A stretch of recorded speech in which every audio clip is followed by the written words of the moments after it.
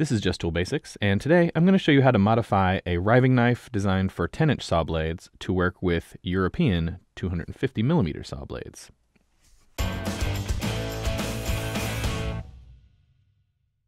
Hello everyone, welcome to Just Tool Basics. Today's project is we're going to be modifying the riving knife from a 10-inch table saw to work with metric saw blades. Now, in the US, standard table saw size is 10 inches. However, most of the world, with very few exceptions, doesn't use imperial units, and their table saws are 250mm saw blades. These two blades may look the same, and in fact they're both labeled 10 inches. However, this is a 250mm blade. This label is a lie.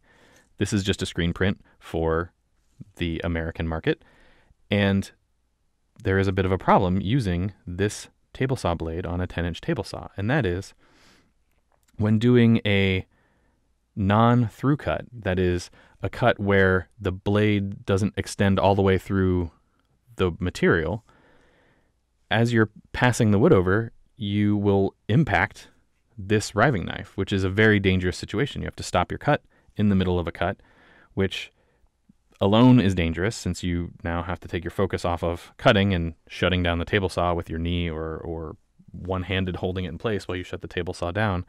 And then you're also potentially causing burns on your workpiece. You could cause extra saw blade marks on your workpiece.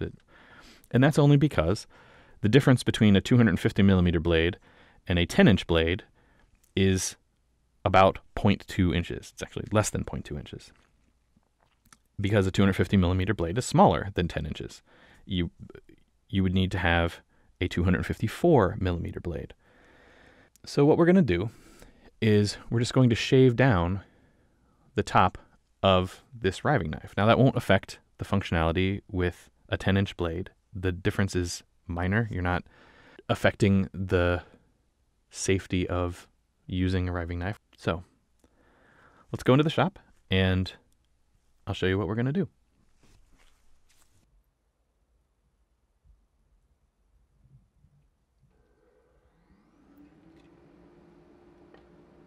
So first, I'm just demonstrating what a non-through cut looks like with the actual 10-inch blade. As you can see, the riving knife doesn't get in the way, passes right through just like you would expect it to. And then I'll quickly change out the blade.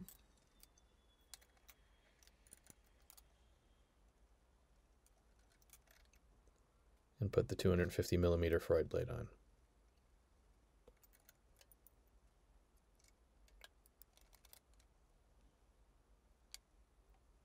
Now, even though I'm expecting that this board is going to hit into the riving knife, it's still an uncomfortable situation. It's definitely not the safest thing. As you can see, it's only a millimeter or two, that is in the way. So that's what we're going to fix.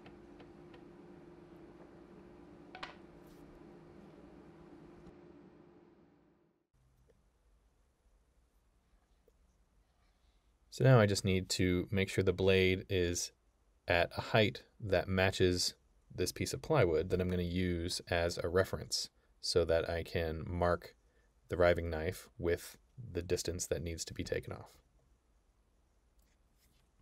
So first, just need to clean the tip of the riving knife with a bit of denatured alcohol, and then I'm going to mark it with red Dykem, which is layout fluid. It's a machinist thing. You can certainly just use a Sharpie marker if it's easier, but I had the Dykem, so I used it. Then I take my scribe and I scratch away that layout fluid so that I have a mark that then I can see. Now, I did put a little bit of tape on it here so that you could see a little bit better when I bring it over to the sander. And I'm just using an oscillating spindle sander, which it actually uses a belt.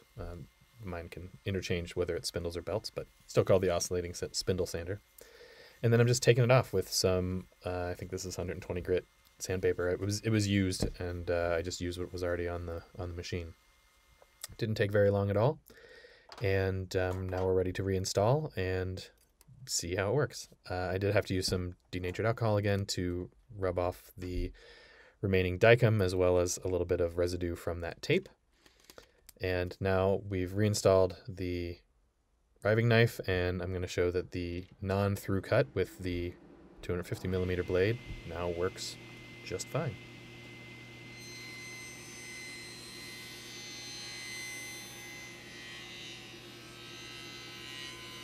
Just like it should.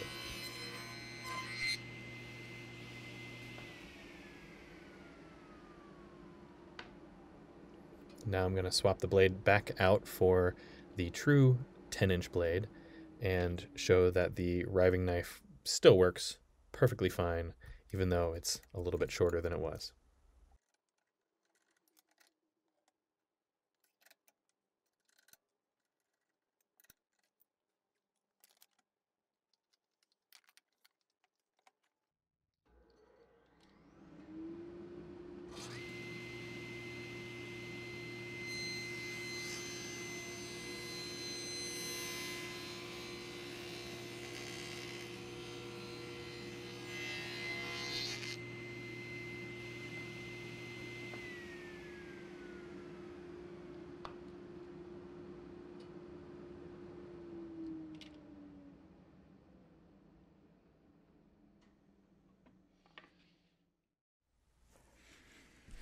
So that's all there is to it.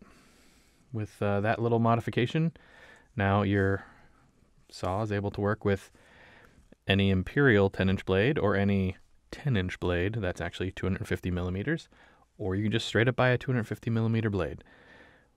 Very simple mod, gives you a lot more flexibility with your table saw. Until next time, this is Just Tool Basics.